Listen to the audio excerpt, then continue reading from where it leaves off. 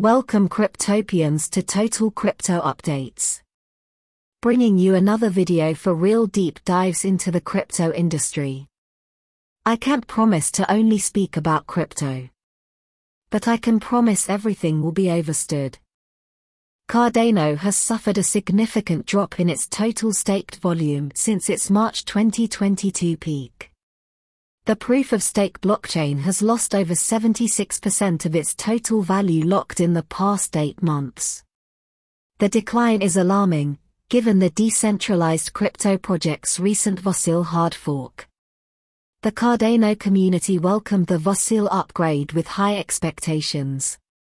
The hard fork was meant to upgrade the blockchain's performance and place it in a position to contend with other top DeFi projects.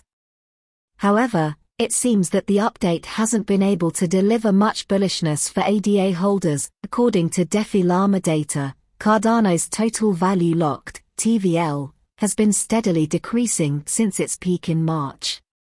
For the first time since January 2022, it has now fallen below $80 million. Cardano's TVL, in particular, was reported to be $76.66 million at the time of writing.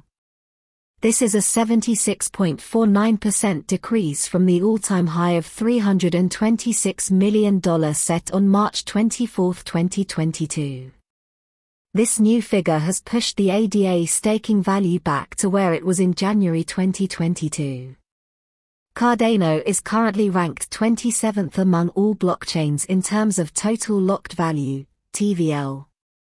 It lags behind blockchains like Bitcoin, BTC, Algorand, ALGO, Polygon, Matic, Avalanche, AVAX, and Tron, TRX. Ethereum, ETH, which now has a commanding lead with a market value of $32 billion. Now on to Bitcoin mining difficulties. The next Bitcoin mining difficulty update, which is expected on Monday, could be the biggest in over a year.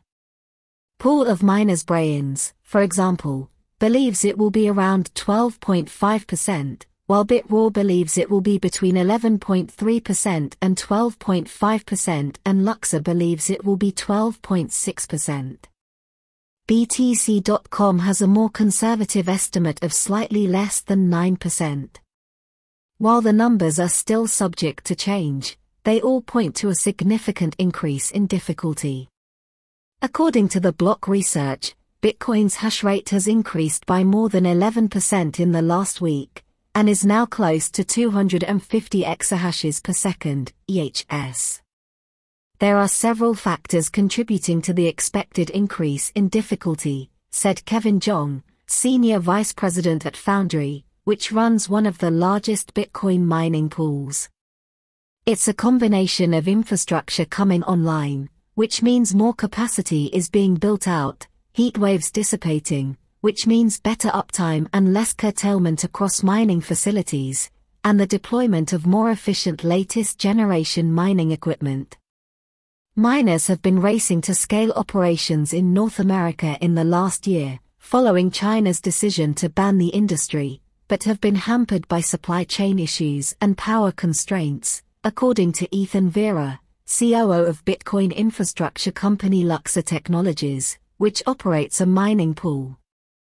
Citi Venture's $6 million investment in crypto startups comes as a surprise.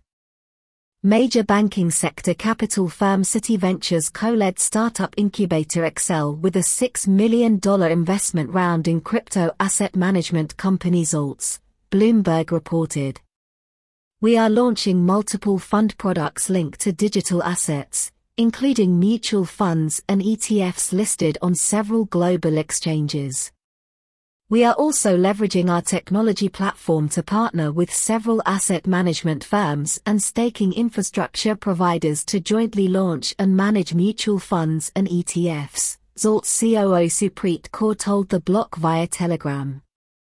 According to the company's Twitter account, the company began with the idea of wrapping digital assets into investment products suitable for institutional investors. According to Kaur, would-be institutional investors face numerous barriers in terms of tax treatment, technological burdens, legal and regulatory due custodians and credit layers, and more. Despite having the risk appetite to invest in crypto, Core said, many institutional investors face millions of dollars in budget and headcount approvals just to get started, said Core. Ripple Labs is protesting the Securities and Exchange Commission's (SEC) decision to bar third-party evidence in the SEC's lawsuit against them. The SEC mischaracterizes both the briefs and the law when it claims that the proffered amicus briefs of iRemit and TapJets constitute improper attempts by movements to offer evidence outside the constraints of discovery restrictions, the rules of evidence, and this court's prior order, wrote Ripple in a letter to Judge Torres. iRemit and TapJets are independent third parties who are unrelated to this lawsuit. They want to file briefs to tell the court whether industry participants invested in XRP, whether they expected profits from defendants' efforts, and how the SEC's theory of this case works.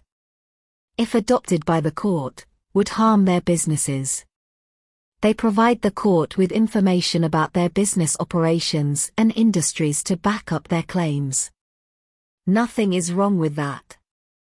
The SEC had no business suing them in the first place, according to Ripple, if they can't handle evaluating amicus briefs that attempt to refute their claims. The SEC has sought summary judgment based on what it incorrectly claims are undisputed facts that every XRP purchase is an investment, and that every XRP purchaser expects profits from Ripple's efforts. Nothing could be more pertinent than these two amicus briefs refuting, or at the very least disputing, both points. If the SEC is unable to assess the veracity of such claims, then they had no business filing the lawsuit in the first place. The SEC initially filed a lawsuit against Ripple in late 2020, alleging that the payments platform was selling XRP as an unregistered security. Musk's legal team filed a new motion to postpone a trial in the social media company's lawsuit against him for allegedly breaching a purchase agreement. Musk now claims that in order for a purchase to proceed, Twitter must drop its lawsuit. A trial on the matter is still scheduled for October 17, and text messages from Musk, Twitter executives, and other major figures in technology regarding the deal have been released. Musk now says he will see the transaction through, subject to debt financing, which was not included in the original agreement. Using the rationale that he expects to close the transaction at the originally agreed-upon price of $54.20 per share, he now claims that a trial is unnecessary. Twitter board members are still weighing their options, and they may try to stay in court until Musk can provide financing to close the deal, or they may oppose the new financial structure Musk wants to use to reach the price he offered. Shiba and Playside Studios' Shiba Eternity received extremely high download figures on its first day of release and even made it into the top 20 games on Apple's App Store, ranking 19th. Unfortunately, the exact number of downloads of the game on the App Store is unknown, but according to its Android counterpart, Google Play, Shiba Eternity was downloaded more than 10,000 times on its first day. Shiba Eternity is a card strategy game with mechanics similar to the global hit Hearthstone. Shiba Eternity is a free-to-download and play game with paid content in the form of packs and special items. According to the copyright data, the game has been in circulation since 2020, implying that it has been in the Shiba Inu development team's plans since the project's inception. More importantly, the game may introduce a SHIB burning mechanism, which should shake things up a little. It is unknown how the burning will take place, but according to previous reports from Shiba Inu developers, the issue is on the agenda. Importantly, the game may introduce a SHIB burning mechanism, which should shake things up a little. It is unknown how the burning will take place, but according to previous reports from Shiba developers, the issue is on the agenda. That will conclude today's update on trending news in the crypto world. Remember, the social media platforms will be up and running next week. With the last channel being deleted, we must now start over. Don't forget we have a $50 giveaway for when we hit 200 subscribers and followers on all social platforms. We also raised the ante on the giveaway for 1,000 subs on YouTube to $200 giveaway. Don't miss out. All you have to do is like, follow, subscribe and tag as many people as you can. We will be watching who tags who, and keeping tabs on which one of those tags actually followed or subscribed. I repeat, this is not a random drawing. Anyone can compute the giveaways themselves. Thank you for your time if you've made it this far. Good day, good night, and goodbye.